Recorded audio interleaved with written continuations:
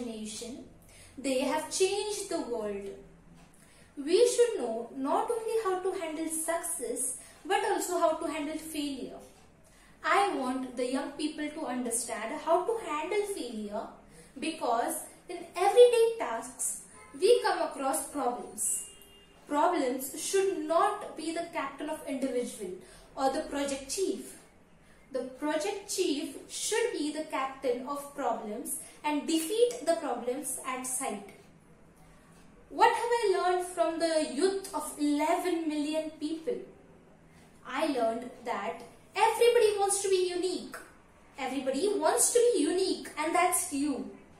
But the world around you tries its best day and night to make you just everybody else. So now it's up to you whether you want to be everybody else or you.